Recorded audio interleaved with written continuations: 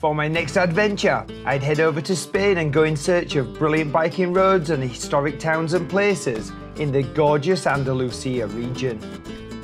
So here in Malaga in the south of Spain, I've just come down to Hispania Tours, picked up an awesome BMW, and now we're going to go and hit the hills and find some awesome roads. Let's get to it.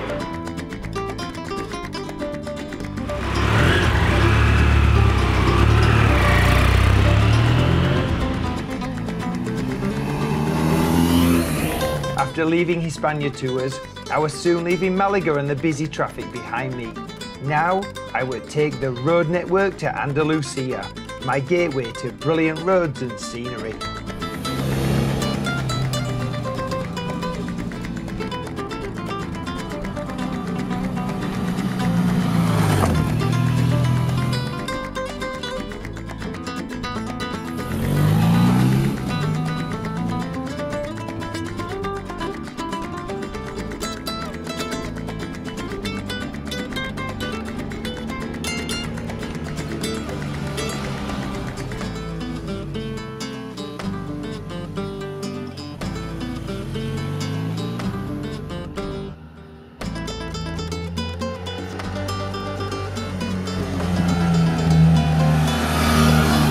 The A7000 is a fun ride as it climbs up into the mountains in a series of non-stop twists and turns that leave you wondering if it can get any better.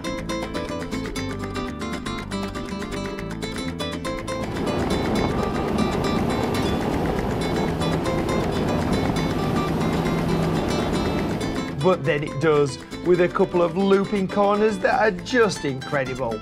Wow, what a road and a great start to my weekend adventure.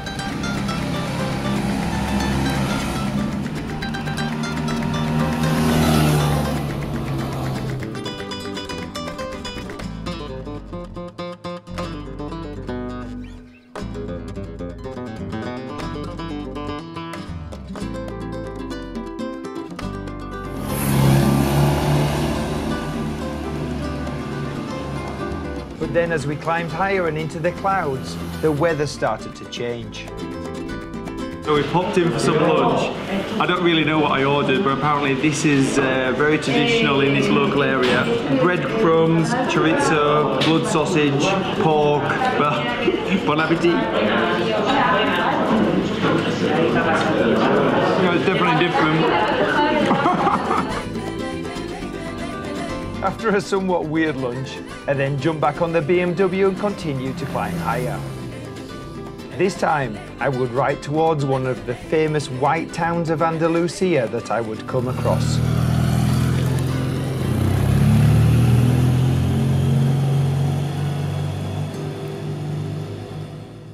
These authentic white towns and villages are scattered all around southern Spain. And even in these dreary conditions, the rustic Spanish buildings and white walls still stood out from the natural surroundings. Continuing further up the road, and I would literally ride into the clouds. Now visibility is getting worse and it's getting colder and wetter by the mile. Also, these old remote mountain roads are very slippery when wet, so much care and caution was needed at this moment.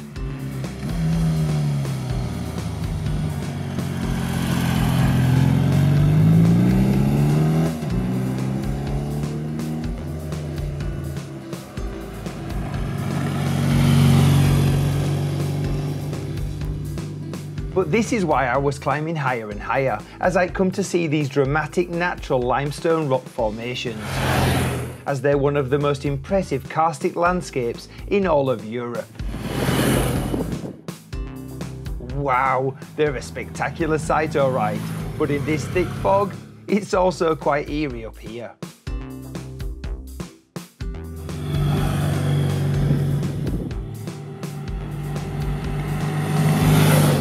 So we're here in El Torcal. This is just outside a town called Antequera. We're high up in the mountains of the Andalusia, and unfortunately this weather is ruining our gorgeous vista and also the brilliant roads that we're riding. But what's here are incredible rock formations. We're high up right in the clouds. It's a miserable day at the moment, so we're just trying to get out of this weather soon, and we'll head down to some better weather. We'll enjoy these rock formations while we're here. It is incredible. Anyway, riding a bike, you're out in the elements, so the most important thing is that you gear up properly. I've got adventure gear on. I've also got a rain suit over the top just to keep that extra temperature in my body. Real crucial when you're riding in these conditions. If there's one lesson to be learned, is gear up properly. Be ready for anything.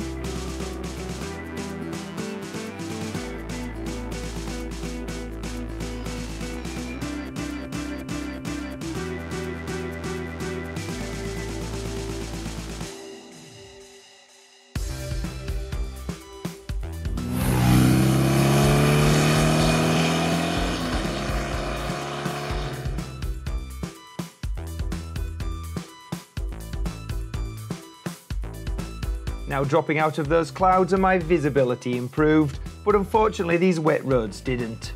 However, I wasn't going to let a bit of rain ruin the day, so I still had a load of fun splashing through the drizzle.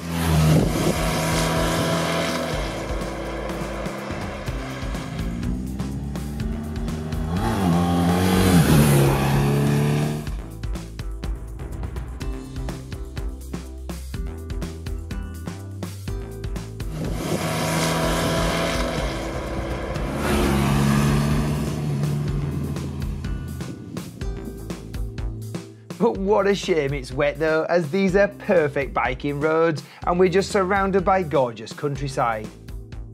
Let's just keep our fingers crossed and hope for better weather tomorrow.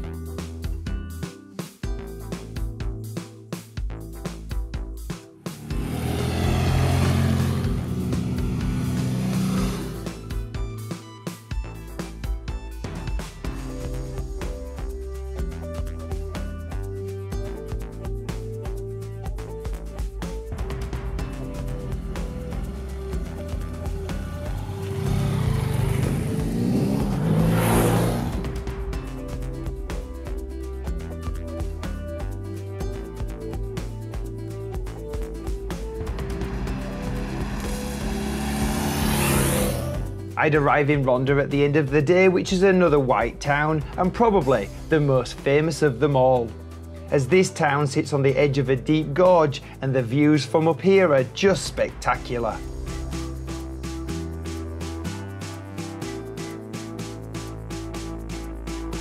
My bed for the night will be at a biker-friendly guest house nestled in vineyards just outside of Ronda and now run by an old friend of mine.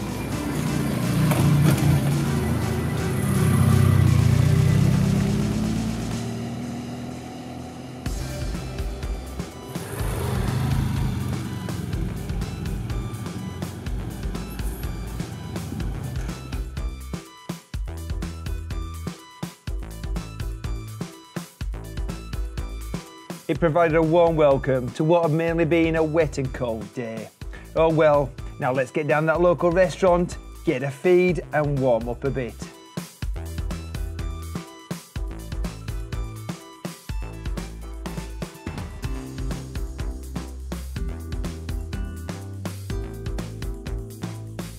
It was great catching up with my old buddy Stuart, and those local meats were definitely a big thumbs up. But if you thought that meat looked good, dessert was a good old English favourite. Sticky toffee pudding. Oh my god. Oh yes. It was a tasty end to the day. Tonight, I would sleep well.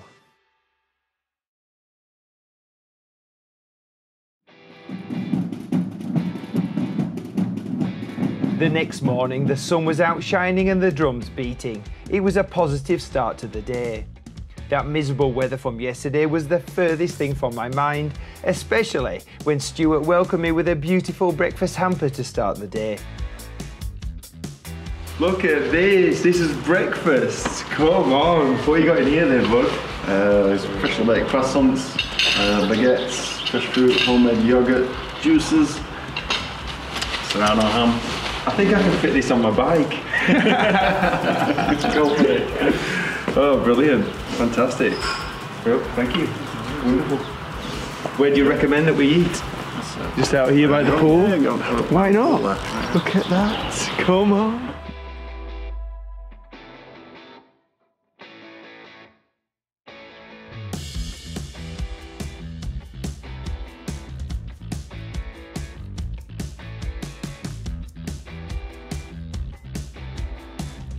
What a brilliant place. Had a fantastic meal last night, great accommodation. If you're anywhere near Ronda, definitely come and stay here. Today we're going to go visit historic Ronda, and then we're going to head up to Lake Zara, and then apparently one of the best motorcycling roads around here. So we can't wait. Let's get to it.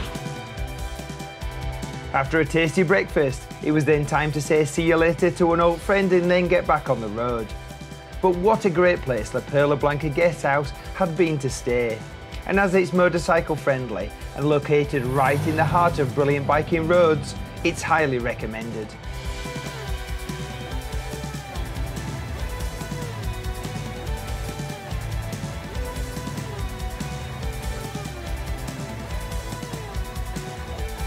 Now armed with local knowledge, I would take to the back roads to see the famous town of Ronda and this dramatic gorge. It was a fun trail, and eventually I will come out right beneath the bridge.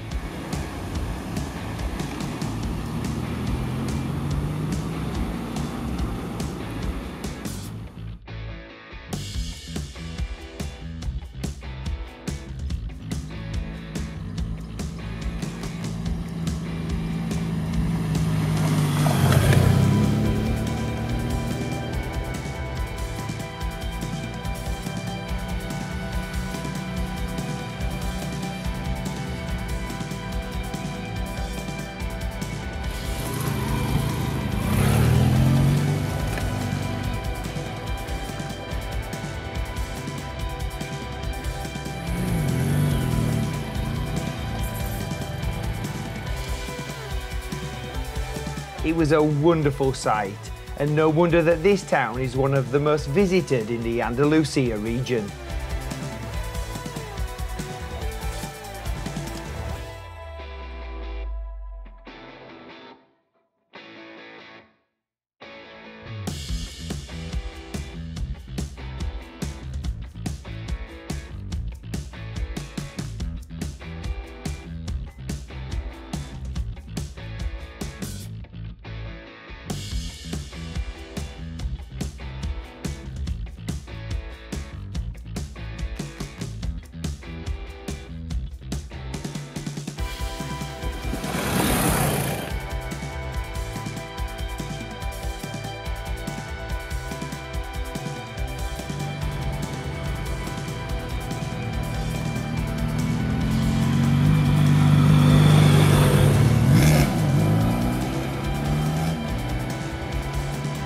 After the beauty of Ronda, I would now go and ride some fun and twisty roads. As up next, I would go and visit one of the most scary walkways in the world.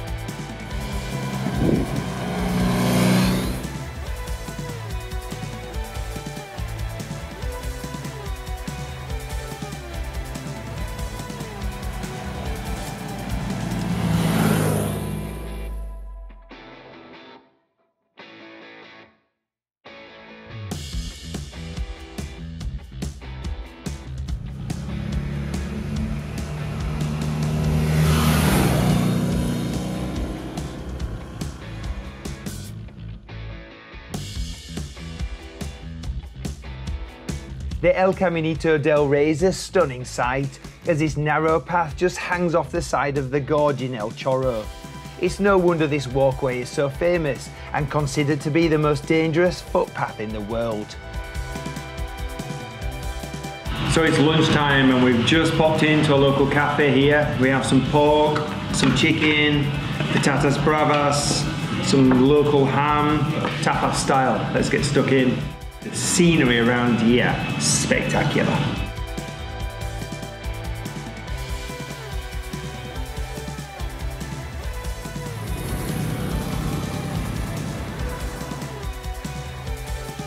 After a quick tapas pit stop, it was then back on the road, and this time to ride one of the best roads around here, the road to Gradus-Lema.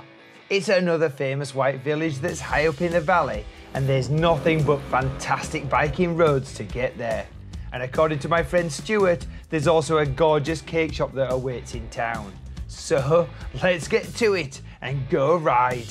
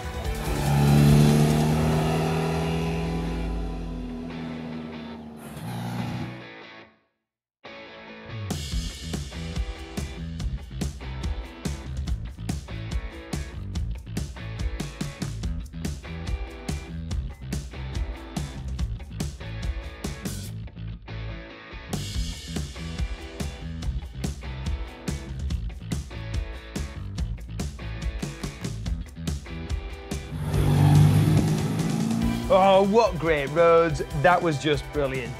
But as I was running low on gas as I approached Gradus-Lema, I was thankful to find this gas station and tank up.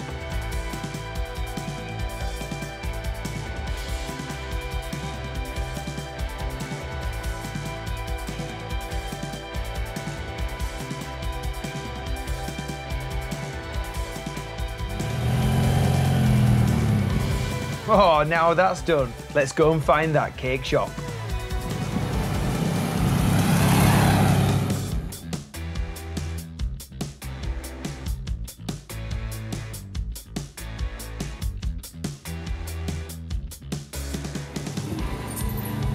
Stuart told us about this cake shop. We're here.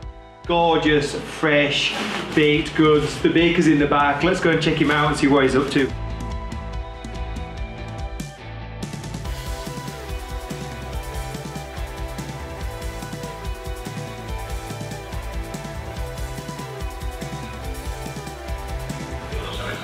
The finished product.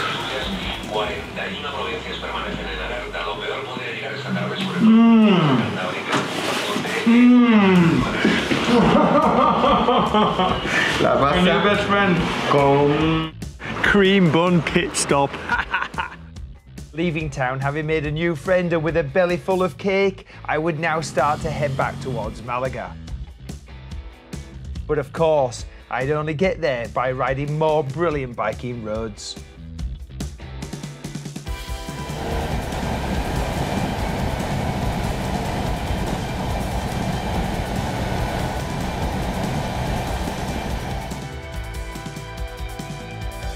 And while riding through Andalusia's network of fantastic biking roads, I discovered more of these shimmering white villages as they just appeared from the natural landscape.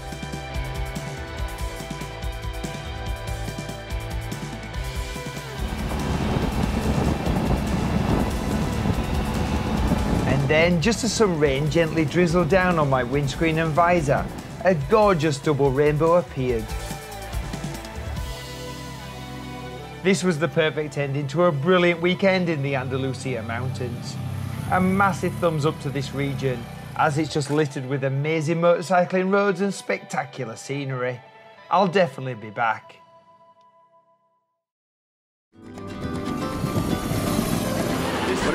This is the man.